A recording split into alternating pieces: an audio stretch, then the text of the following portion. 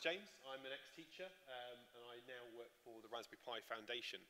And I want to talk to you a little bit today about Pycon UK and in particular the education track that I attended last year. Just before I get started, I'm imagining that the majority of the audience are developers. Is that the case? Are there any teachers or educators in the room? Awesome. So we've got some educators. Awesome. So I want to talk a bit about Pycon UK, and to do that, I'm going to just step back a little bit, and I will be re-emphasising a few points that Carrie-Anne made in her keynote this morning. But I want to just step back to how I began as a learner. So sometime in the 80s, and we'll keep that vague, I was embarking upon my early education, and my mum particularly was very good at supporting me with just exploring the world and finding out things, and she'd often come home and I'd have a theory at 4 about how gravity worked, and it was wrong. Or, you know, she'd come home and I'd greet her with a theory. But I was as kids are, I was keen to investigate. I liked playing with things, and so the things that informed my early education were things like Lego, which I played with for hours on end, followed the manuals. I don't think I had that set. I think I coveted that set. I think I had the smaller version. About the age of 8, I think we got our first family computer. We got the cheaper version of the Commodore 64. This is the Atari 65XE. Technically, it was a family computer, but my siblings knew that really it was mine, and I made that very abundantly clear. And I began, after playing some games, I started using BASIC and writing some very simple programs. And I was also really into craft. Anything, you know, glue, scissors, cardboard, I'd make anything. And I'll come back to this idea in just a second, but I also progressed from basic Lego, I progressed to Technic. And Technic I loved, and still love. You know, I got Technic this year for my birthday, and that was the best present that I got. It was awesome. We've recently, our house has been packed up as we're doing an extension. My Lego came out, and I was really brilliant. There's my crane thing. But for me, the point with Lego was I didn't just learn about how to connect things. It taught me about mechanical systems. The first kit I got that had a differential gear in, I was like, this is amazing. Now I understand how a car works. Brilliant. And so I learned so many things from these. Again, that's a set I coveted and bought when I was 25. So Lego really informed my early years as well. Knitting was something that my mum taught me quite early on. I lost the skill and have recently almost picked it back up again. I was on a recent trip and I took some knitting with me. And I, as well as starting out with some basic programming, I picked up some of the Osborne books, which were fantastic. And I specifically remember this book and a battleship-style game that I built. And the point I want to make about these education experiences, these were, you know, before school or sort of on top of the stuff I was doing at school, is that all of them were playful. All of them I approached in a playful manner, okay? And every single one of them I could put down at any moment. I could make something in Lego and go, don't like that, I'll throw it away, okay? And this kind of comes back, when we were talking about IDEs during the keynote, one of the things that I sort of really wanted to bring up at that point was that when you've got to use an IDE and you've got to make a project, you're committing to making a project. Whereas if you've got this nice sort of boilerplate, scratch pad style area, you're playing. You can play, as kids do, and then just chuck it away. Okay? The other thing about these learning experiences was there was purpose. There was something that I wanted to get out, something that meant something to me. It wasn't someone telling me to do something. I wanted to build that airport. I wanted to knit something. I wanted to build the Technic thing, and I wanted my game to work, and was frustrated when it didn't. And the final thing was that there was progression. There was always somewhere for me to go next. So I started out with Print Hello World, and I exhausted all the examples in the Atari manual that came with it. But then I found somewhere else to go. Lego, there's just so many places you can take that, and there's so many crafts out there. There's always somewhere new to go. So those three things, playfulness, progression, and purpose, are something that I think is really important in educational experiences. And there's a middle section to my life where I went to university, did computer science, lots of interesting anecdotes involving me mainly losing stuff. That doesn't happen anymore. I'm a reformed character. But then this was me as an educator. So I've moved on from being a learner, and in 2004 I started a career in teaching. So I started my time as a maths teacher, and as someone who could use a computer, and there was an outgoing head of ICT, picked up this role and really enjoyed doing it. It was a great experience. But I did get quite quickly frustrated with ICT, and this again echoes some of the points that Carrie-Anne was making earlier. A lot of ICT was being driven by Office app-based programming, was limited to Excel, macros, and formula. And a lot of the engaging and difficult, also what I would describe as engaging, and what a lot of teachers might consider difficult concepts or activities, were left to the end of the year. A lot of primary school teachers that I was sort of talking to around the time was, oh yeah, we do Lego robotics and we program them in like the summer term. Sometimes we don't get the full 6 weeks that we allot, sometimes we do a week, because it was those things they'd leave to the end as the fun activity to end the year, and then at the end of the year, oh, it fell off the end of the year, never mind, we'll do it next year. And those kind of experiences were always being left to the end. So as I started, I was sort of kind of really trying to change the way that I was doing things in school. I managed to convince the school to buy some Lego robotics. We started a Lego club. We entered the first Lego League. Games Factory. Has anyone ever used Games Factory? It doesn't really exist anymore. But that's where I started. I remember hanging out in a shop in my local town called Microfuture, where they had this system called Click and Play. And it was a drag and drop games engine. You put a sprite in, you pressed a button, and it pinged around and bounced off walls. And that was your starting point. And they developed it into an education product. And I used that in school. It was really good. Scratch, again, lots of Scratch stuff, simulating games, those kind of things. And we also tried to do some HTML. There was some HTML before. Sorry, I keep turning and the microphone keeps losing me. I'm a fidgeter.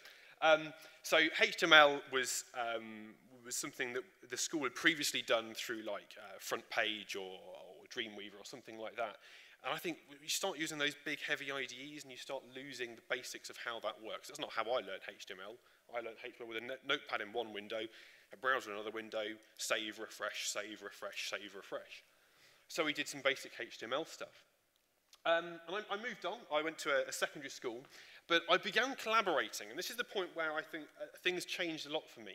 Because those frustrations that I had in school, being the only teacher who kind of, in my mind, got it, was really difficult. So starting to connect with other teachers was really important. I joined CAS, which is a group in the UK called Computing at Schools. I started working with local primaries, helping them deliver robotics in their schools. And then, all of a sudden, it was a few years ago, it was possible to teach the GCSE in computer science. So there was a pilot phase, and there was a phase where teachers could pick it up. And I was super excited by this, because this was finally, all these things that I've been banging on about were going to happen, and I could pick this up. And I was really excited. And then I suddenly realized, well, actually, how am I going to deliver this? What's my route to deliver this with kids? And the first question was, what language? And that sort of, again, like we mentioned earlier on in the keynote, this took me back to my childhood experiences using BASIC, and Python was really the clear choice for me. And there was this whole sort of, how do I teach this? How do I go about sharing this with kids? I know how to write a loop or write a function or do this and that, but to me it seems self-evident. How do I break that down and take my understanding and get it across to the kids? And how do I challenge kids? I had a kid in my first GCSE class who'd been programming since the age of 5 and had never stopped. Unlike me, but when I was a kid, we didn't have the internet. We were very late getting the internet. Eventually, I convinced my dad to buy us a 3-month trial of this internet thing. We got on there, and suddenly, my horizons were expanded. But he'd been learning Python for years, and C and Java. And he was at the time he came to my classroom, he was a far better programmer than I think I will ever be. So how do I challenge kids like that have this experience? Because there is, unlike traditional subjects, there is this difference of experience. Some kids will have been doing this for years and years and years and have a wealth of experience, and it will just click. And other kids might be aware of it or might have been put off by it in the past. So whereas in other subjects you might have a fairly level playing field, you've got a whole different range of experiences.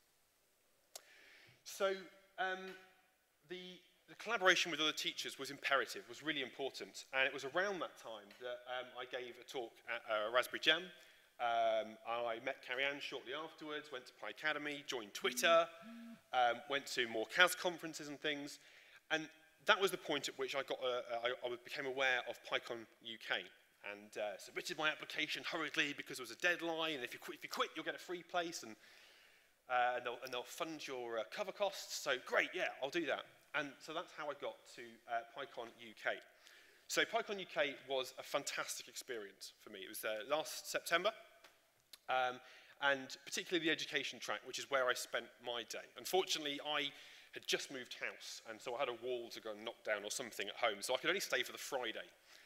But there was a 2-day track. The first day, the Teachers' Day, was brilliant, and I'll talk a bit more about how these worked in a moment. The second day was a Kids' Day, and developers were welcome to come to both of those 2 days, encouraged to come to both of those 2 days. In fact, there's a picture somewhere of Nick in a minute. I think it's the first picture I've got on here. Yeah, there's Nick saying, "Go to the education track. You should be there."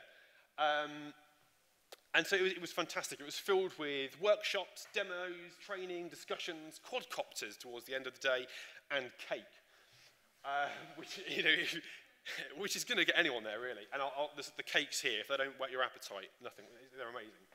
We were joined by members of the Raspberry Pi team. So Dave is in the bottom right-hand corner. He's not with us today. He's the guy that Ben was previously talking about, who is doing loads of space stuff. We've got Ben, we've got Carrie-Anne, and we've got Alex, who's down here with us as well. And there's the cake. Yeah, so the cake was amazing. So one of our, a teacher that I hadn't met at this point, but I was aware of from Twitter, called Kat. She'd been on a following the Pycademy after me. And we'd sort of been chatting a little bit on Twitter, and she was like, "I'm going to bring cake." So she turned up with this cake, and it just vanished. I think I saw it at the beginning of the day, and then by like halfway through the day, I was like, "Where's that cake gone?" And there was one cake left. So it was a fantastic day. The link at the bottom, I've nicked a few things from Nick Tolloway's excellent introduction to Pycon UK. If you want to have a more detailed overview of the 2 days, you can follow that link, and that will take you there. And we were also joined by members of the community. I forgot to thank 2 people at the beginning of the presentation. This is Alan O'Donoghue, who, along with Nick, provided some last minute a lot of the images that I've used in this presentation, because I had some camera failure issues. So, so loads of community people that had given up their time to come along to talk about education, how we educate, and the sort of the projects that we should be focusing on. So this was sort of how the Teachers' Day was broken down. So first of all, we can see we've had a session on Minecraft Pi, and we can see all the teachers worshipping Minecraft there. Or Martin, I'm not entirely sure. So this guy you can see standing at the front there, this is Martin. He's got an excellent website, Stuff About Code. And that's how he usually starts his workshop, with okay, please, you know, pay your respects, worship, that kind of thing. So, and he gave everyone a little demonstration of how to use the Python library to interface with Minecraft and create amazing things. And if you think back to that, the first point I made about my early experiences with Lego, Minecraft is often described as digital Lego, okay? This playground, this area where kids can play. And I don't see Minecraft, when we talk to teachers, I don't try and put Minecraft across as, oh, here's a game. Minecraft for me in education is a medium. It's a way of expressing things. The idea we talked about earlier on, the story about, oh, we want a game where we've got, you know, it's set on a planet and there's aliens and you shoot them. Well, with things like 2D graphics, Pygame, to get kids to make something graphical, I never bothered with my GCSE kids because it was just it was more of an A-level topic anyway, but for the amount of time they had to put in to get something simple, graphical on the screen, it just, you know, Pygame just wasn't worth playing with at that time. Minecraft, we can build all sorts of things with Minecraft. So we set my kids in school a challenge. We said, go away and I want you to build Space Invader. And they went away and they did that. They built Space Invaders. But then they turned those into flashing Space Invaders. Space Invaders that chased you. Space Invaders that dropped things on your head. Space Invaders that chased you. They hid Space Invaders around the world. And you had to go and find them. So Minecraft is a medium. And this workshop was fantastic. And there were loads of people. It was their first experience of Minecraft, first experience of programming, and they loved that. There was a session we had all about physical computing, so some of the things that Ben's just been talking about in his talk. There was a session flashing LEDs, using motors. We had some spinning flowers and bees, is that right? Yeah? Okay. I wasn't in that session. There was a bit of a split at that point, but there was some physical computing. We also had a session with an introduction for secondary teachers, particularly to object orientation. For lots of those teachers, object orientation was something they might encounter with libraries that they're using, but wasn't something they were overly familiar with, or wasn't something that they had used for ever or for a long time. So it was a great introduction or refresher. We had a team brought over some, oh, it's gone too far. Oh dear. There's a robot there, it's going to disappear. So the robot there is a little, it's called a Now robot, and a team brought those over. They danced, they sang, they did all kinds of clever things. You could take them for walks, and they talked about their programming interface behind that and how schools should be doing more robotics. And then the afternoon session, we had an unconference style session. So we started off, we got all the teachers and developers together, we pitched some ideas, and then we all broke off into groups, and we kind of worked together as teachers and developers to either do some resource development.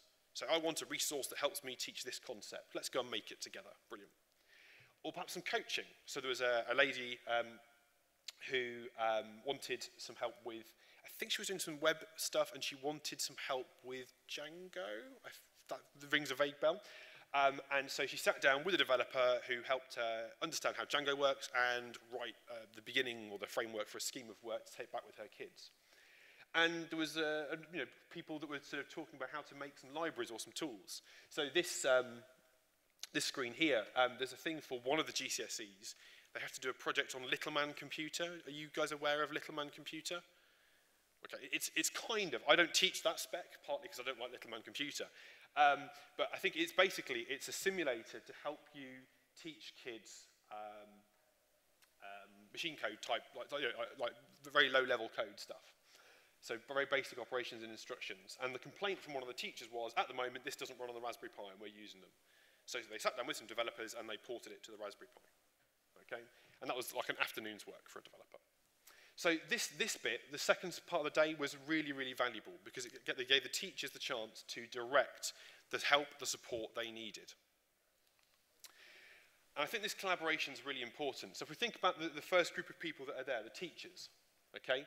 The teachers, they're really great at delivery, okay? They've got years of experience of doing that. They know how to take a concept, to break it down into parts, to work out how to deliver that, to explain that, to get that idea across. They're also great at that sort of idea of progression. So this is your starting point. We want to teach you this concept. What's the pathway that we're going to take to get there? They're great at assessing, knowing where kids are up to, and sort of getting a really good measure of what kids understand, what they haven't grasped, and what their next steps are. And they're also good at engaging pupils. You know, it's their job, it's part of what they do. But what they need help with, and this is going back to my experience as a classroom teacher, what we often need help with is our background knowledge. Okay? I programmed as a kid, I did bits as I was growing up. I did a computer science degree where I did bits of Java, but it was more systems kind of based. I haven't done programming, for a long time. And so my knowledge is rusty. So having that support, and some people don't have that background at all. They need more support. They maybe need some help with exploring possibilities, knowing what is out there that can help them. So they want to solve a particular problem, or they wonder if, can I do this with code? You guys, the developers, you're the people to ask.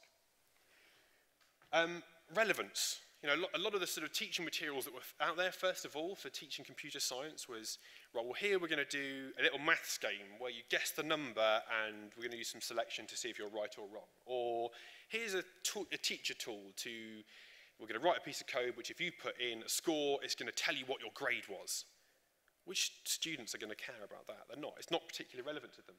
But developers, you're out there writing software, doing all kinds of cool things on things that kids might be aware of, whether it's robotics or web interfaces or whatever. You've got relevant experience that can show kids cool things. And also challenging pupils. The 16-year-old that I had that was a far better programmer than I, talking to developers means that I can find ways of extending them, pushing them forward, and finding new ways to challenge them. And enabling learners. So this kind of comes down to the barriers point that we talked about a little bit earlier on. As a teacher, there's lots of little frustrations that we have, either to do with network administration, the interface we're using, the libraries. Those problems, it's good for us to be able to air those somewhere and have those conversations. And developers, so you guys are great at creating solutions. It's what you do. You know, here's a problem, create a solution to solve that, okay? You've got the really in-depth, detailed knowledge about how the libraries work, how they interconnect, how we can use them. You're great at writing libraries and tools that teachers can take into their classroom. And as I mentioned, you've also got that relevance, that experience which is current, which is relevant, which is sort of real-world stuff.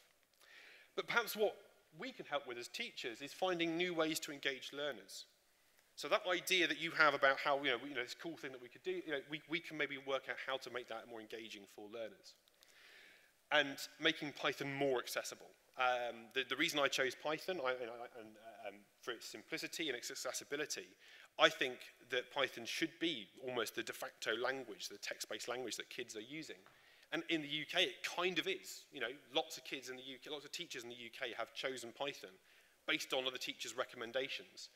Whereas in the States, we went over there recently, and it's, Python is used a little bit in education, but not as much as C and Java and processing and JavaScript, which I find weird because they're just so syntax heavy. So that's what I think those two groups bring to it. So the teachers, we kind of help sort of sort that progression, the bit I was talking about from the learning experience earlier on, the progression of how we get from A to B. Developers, you're great at bringing the purpose, the projects, those kind of things. But the bit that's missing is the playfulness. And that's where day 2 comes in. So day 2 was the bit that I missed. And this was, I saw pictures the next day of all the stuff that was going on, and I really wished I could have been there rather than knocking down a wall or whatever. So I nicked some pictures from Nick's presentation, but it just kind of shows the journey that kids go through. Okay, so here's some kids sitting down at a computer. They're doing some coding. I've got no idea what it is they're doing, but they're doing some Python. It might be Minecraft, it might be GPO, whatever.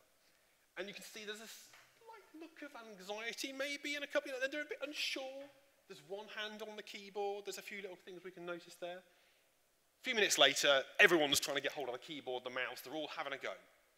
And this comes back to the point that Carrie mentioned in her keynote, that kids are inherently sort of investigative and playful and want to learn, okay? And they probably, there is a whole series, there's like 10 photos in this series, and they go through a range of emotions, like every human emotion you can almost imagine. There's despair when it doesn't work, and all kinds of things going on. But then we get this moment at the end, where they've solved that problem, they've got through all those little barriers, they've worked out what the problem is, they've solved it, and the look of satisfaction on their face is fantastic, okay? And that's why we should be getting together as educationalists and developers to support these guys, okay? To make sure that they're having this experience with coding.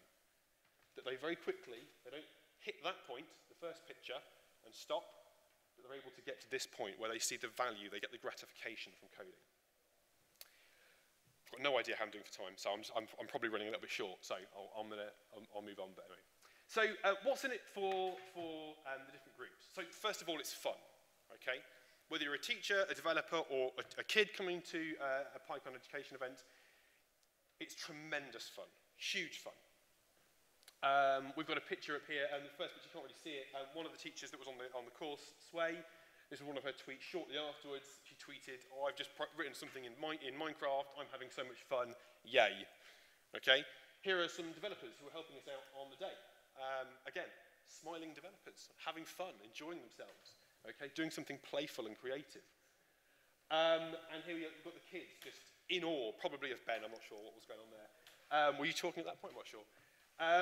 So the teachers, what they get is they get coaching, support, confidence building, and that's really important. So many teachers did not have the background that I had, playing with code at a young age and having a little bit of experience of it. And that confidence is really important for them. They get ideas for lessons. They collaborate with other teachers. They collaborate with you guys. They collaborate with the kids, which, in fairness, is actually where some of these ideas should be coming from. Okay? Because I don't want to teach kids how to do something that I want to do. Because that's my passion, not theirs. I want them to be leading things. So actually getting together with the kids, they come up with a good idea, you're like, awesome, let's make that happen, right? So we might get some new tools or contacts out of that, building our network. Developers, you get to adopt a teacher, right? which is awesome. So I had this experience. I sat down with some developers, and my project wasn't particularly to do with a scheme of work or a learning issue. It was more to do with enabling my use of GitHub in the classroom. So I sat down with some developers, and I said, what I want is I want to be able to push things to GitHub, but it be private. I want like a local kind of GitHub. We found GitLab, which we played around with a little bit. And then what I want is I want like an automatic backup mechanism from my Pis, so it pushes there, and then I've just got a repository that I can comment on and collaborate with the kids for. And we started some excellent discussions. We played around with some ideas. They kind of adopted me for the day. And unfortunately, shortly after Pycon, that kind of contact, those conversations very soon disappeared. Now, it's perfectly understandable. Developers have day jobs. I'm a teacher. I'm back in the classroom, and doing things. So it's difficult. But if you are going to do this, adopting a teacher, it's really fantastic if you can maintain that relationship, because it is really beneficial to both. And I'll explain why both in just a second. So you get to engage teachers and kids with the Python community, which is a fantastic community, and we need to get the teachers and kids engaged within that. You get that warm, fuzzy feeling, right, which is great. But also this point, it reinforces, and I'm paraphrasing Nick Tolliver here a little bit, it reinforces a deeper understanding of your own clarity of thought, okay? So just to unpick that a little bit.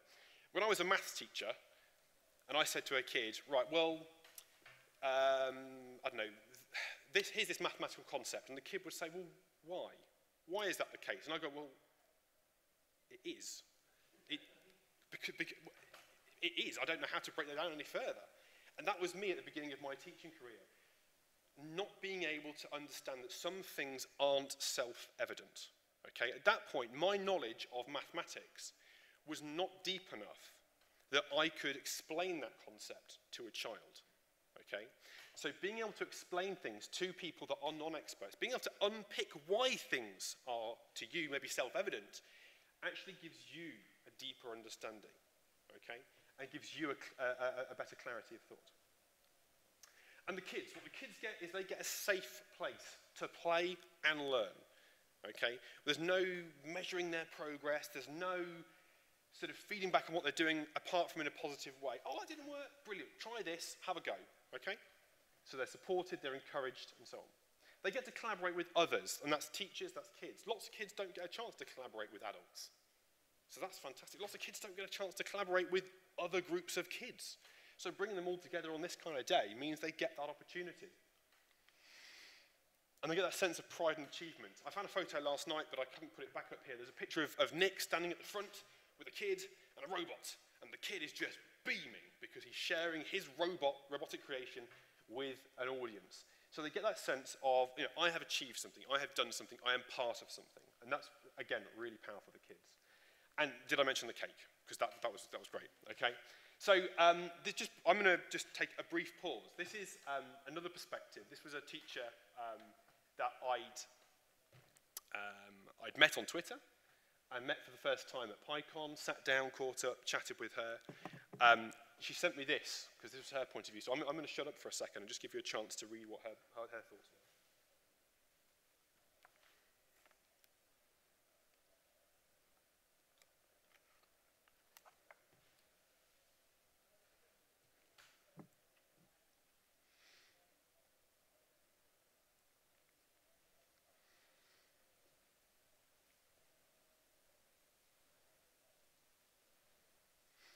And I think there's a couple of points in there.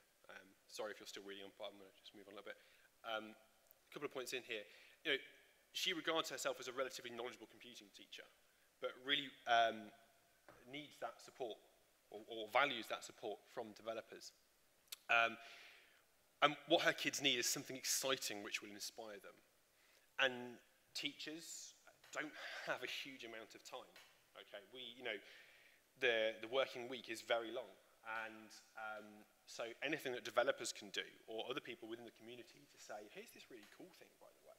Like I went on a CAS conference and I was shown, here's a library that you can use, which if you just run a command, it will, it would access the tube times, right? Which is, it's not super exciting, but it's way more exciting than like just crunching a few numbers arbitrarily in a fairly trite example. So this is really, really powerful. And there's a link there Sway wrote a whole blog post all about her experiences of Pycon. I recommend that if you're interested, you check that out. There we go. So how can you help? And again, I will be reiterating a few points from Carrie-Anne's talk earlier on. So firstly, the adopt a teacher, right? And that doesn't have to be through a Pycon event or any kind of physical face-to-face meetup. In your local area, wherever you are, find out what your teachers are doing in terms of computing, programming, that kind of side of the curriculum. Find out if you can support them. Can you go in and, I don't know, I think my next point is talk about computing in your local school. Go and talk about the fun bits about, your day job, right? Go and explain the cool things that you do with code and how it empowers you and what you love about it. Help develop tools and libraries that support learners. And again, we've got that, you've got the homework that Carrie-Anne set, and so we should all be working on that. Okay. Run a workshop or a talk for educators. And again, that could be at an event like Pycon. It could be at a local networking meeting. It could be that if you run like a local Python interest group type thing, invite some teachers, get them to come along and find out what Python's all about. Have they got questions about Python and how to use it in their classroom? Code Club. I don't know if how many people are aware of Code Club or how you access them, but Code Club is a great resource. It enables kind of a partnering scheme for getting experts to go into schools, work with kids, run sort of workshops. And that's great because it means that the teacher doesn't have to. They can attend and support you, but they don't have to be providing all the material. You get a chance to network. It gives you an in. Sometimes it can be difficult from the outside to get in with a school. Going via something like a Code Club might be the way to do that. And there's probably a whole ton of things that we've not thought of, like amazing things that you could do to help engage kids and teachers, with the Python community and with the language itself. So if you've got any other cool ideas, come and find anyone from Raspberry Pi Education team, come and chat with us. If you've got an idea about something you'd like to do, then we're happy to have that conversation. And then I've left some time for questions. So there we go. Thank you.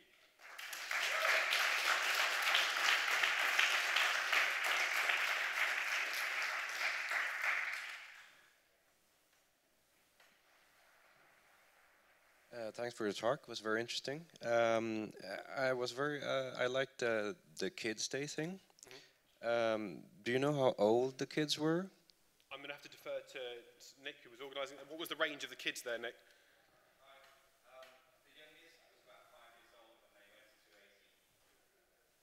And I think that's important as well, that it's not limited on age, because it means that the older kids can mentor the younger kids, and the younger kids can mentor the older kids.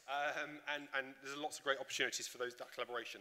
Nick, go on. You can. Yeah, sorry, I've got my hand up. I feel like I'm a child at a primary school. So those photos of the children that we saw programming in the series of the longer series of photos, actually the kid in the middle at in the last one, he came along and mentored the other two. So they had a problem. He came along. There's a picture of him pointing at the screen, and then something goes wrong, and then all together they put it right. So the other important thing about this slide is that there are no adults involved in this learning as well. This is autonomous, kids picking it up for themselves. I think that's an important point as well, is as adults knowing when to step in. So in a classroom, I would often encourage the kids to sort of make their first few steps by themselves and only come ask me for help when they hit 3 or 4 problems, because otherwise they feel they have to defer to that adult.